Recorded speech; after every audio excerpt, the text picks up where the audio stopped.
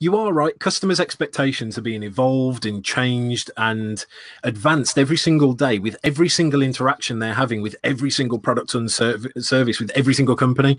And what I like to say is that, of course, like you have worked all around the world, I've worked all around the world in many different industries. But the neat thing about what we do is the realization that customers only speak one language, and that language is experience.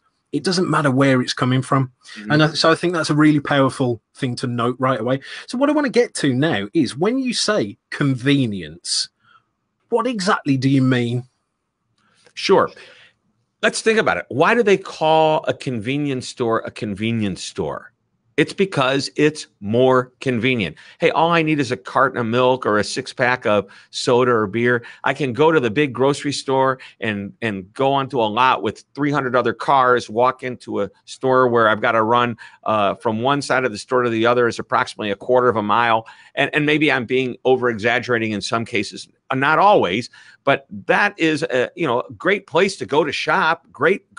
But hey, all I need is this. It's more convenient just to stop by the convenience store. And by the way, the convenience revolution was started with convenience stores back in the days of Justinian the Great, like 1500 AD, when he said that at every major intersection, a store must be built selling the items for the convenience of the citizens, selling the items of necessity. That was, in effect, the first 7-Eleven.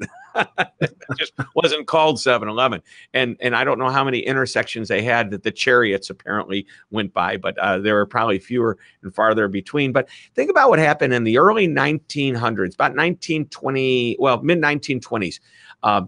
There was a store down in Dallas, Texas that sold blocks of ice for the ice box. And that's what it was. Your refrigerator used to, and people still today, oh, go to the ice box. That's an old term to describe a box that had ice at the bottom that cooled the whole box. And that's where you put all your food so they wouldn't perish. Today, we have the electric refrigerators. And this company sold blocks of ice. And one day, a guy decided to put some items on top of the ice just to keep them cold. And somebody came in, oh, you're selling bread now and milk. No, oh, sure, I'll sell them. And brilliant. If they want to buy it, I'm going to put it out there. And hence the first convenience store of all time. Well, not of all time. There was obviously, but commercially, a capitalistic convenience store. And that company was, as an ice company, had, I think, about 8 locations within a year. They all of a sudden expanded to almost 30. And then today, there's tens of thousands of locations called 7-Eleven.